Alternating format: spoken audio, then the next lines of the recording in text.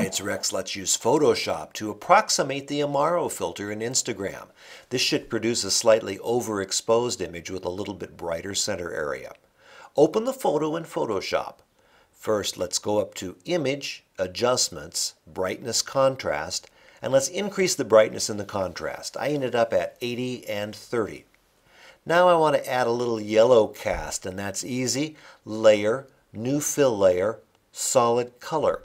Choose a soft yellow color. The hex code I ended up with was F5F5CE. Click OK.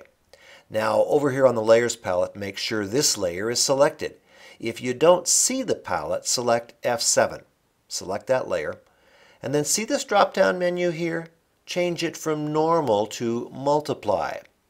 Now let's tweak the color. On the Layers palette, select your image, and then go to Image, Adjustments, Levels. Click on Channel and choose Blue. I want to add a blue tint, so I went all the way to 100 here. Now we'll make the vignette. Make sure your colors are set to white over black. Open a new layer. That's Layer, New Layer. Select the Gradient tool. If you don't see it, right-click on the paint bucket and you'll find it. Now pick the tool here with the white circle in the middle, up here.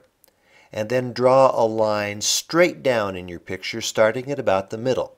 Your picture disappeared, but fix that over here by changing from Normal to Overlay. And you can adjust the opacity here to get exactly the right look. So here is my original image, and I'll fade to the completed version. Another great Photoshop tip from the 2-Minute Expert. That's me, I'm Rex.